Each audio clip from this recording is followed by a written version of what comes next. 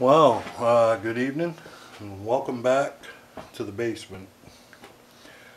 Last weekend I did a demonstration and an explanation of some of these old electrical components. These are basically old knob and tube equipment. Just let me, as you can see, we have an old 1950s outside light hooked up there.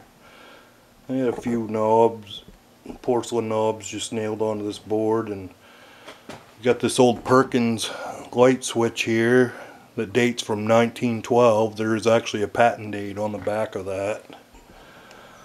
This old fuse box here, this is a disconnect fuse box. That's a Westinghouse safety switch, date of 1938 on it.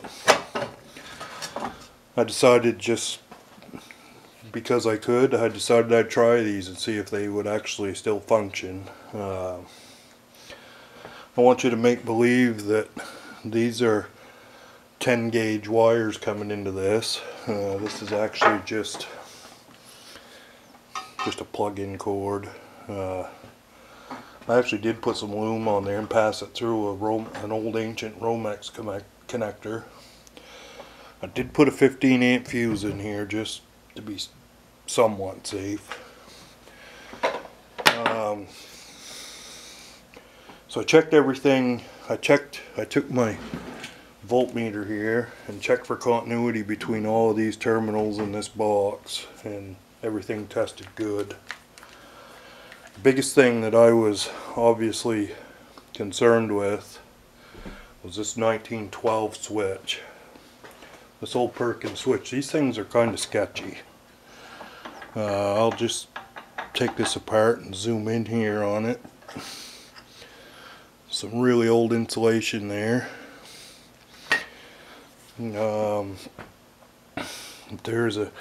If this, whatever this insulation is that they used on these contacts, I don't know if it's some kind of phenolic plastic or what it is, bakelite, who knows, but amazingly, this thing tested good for insulation, and I'll show you that right now. So we're gonna go with a continuity test. I'll put that voltmeter right there. So what I'm doing, I'm just trying to make sure that this shaft, let me zoom in here a little bit. Readjust my camera just a little bit. So basically what I'm trying to do is make sure that this shaft does not get energized with power when the switch is turned on, or off for that matter. So as we can see, if we make continuity, and as you can tell, nothing makes continuity.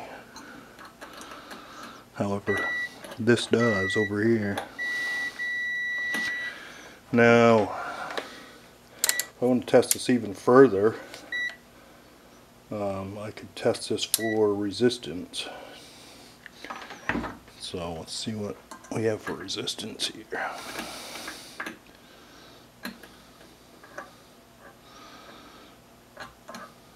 According to that, thing is open. So if I touch this with my two fingers, I'm getting a reading, so that's a good thing. There's nothing there for continuity. That's a good thing.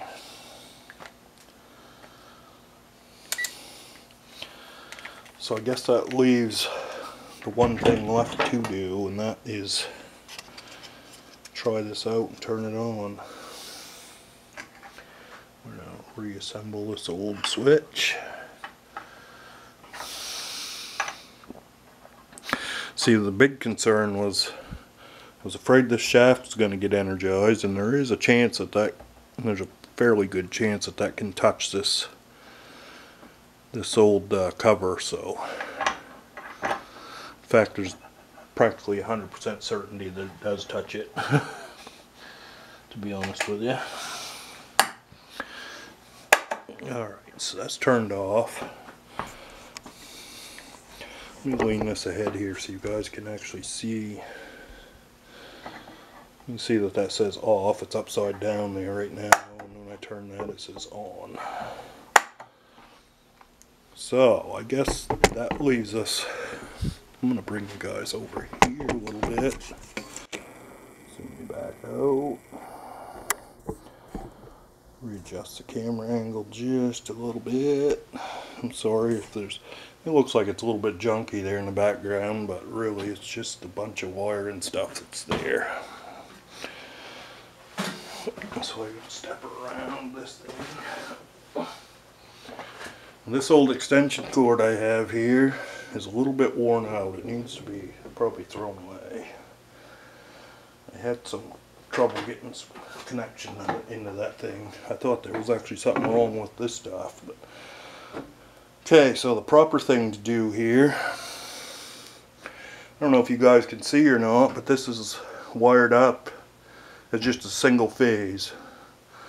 This is just wired up 120 volts. There's no second phase over here on this side, so there's just one fuse working here. So we're gonna click that together, and oh, why not? We'll take this voltmeter and see if we can't make sure that there's some power there. I hope you guys can see this. We're going to go to the center neutral terminal in here. And as you can see, we got 123.4 volts. Now we'll just do a little continuity check across here to make sure that this switch is not active. You guys can see that. Maybe you can, maybe you can't, but so it's showing about 7 volts on that, so I'm thinking there's probably no continuity there. So we're going to turn this and see if this light comes to life, and it does, as you can tell. That is the 1950s outside light that I have just barely setting on there. It's just cinched down onto those wires. It's not pinching them very hard. So check this again. Let's see what we got here for voltage with that turned on. Now it's showing like it's bouncing back and forth a little bit. 15, 16, 17 volts. I'm not getting electrocuted off it, so it's probably not live. But anyways, I thought that was a pretty cool thing to try right there, to see if I could make that thing work. Now this, let me unplug this before I accidentally touch something and get electrocuted. Okay, obviously this is not the way this would be done. This switch is just barely tightened down onto these wires. Obviously there would be holes drilled through this board and these wires would pass straight through it and onto the wall studs in the back. But I may do that later on now that I know that actually does work. Obviously I'm not going to leave this together and try to use this for anything. This is just as unsafe as can be. But anyways, I thought maybe you guys might get a chuckle out of that. I'm certainly impressed at how well some of that really old stuff actually lasts, and not only does it last, it actually still works the way that it was designed to work. It's pretty amazing.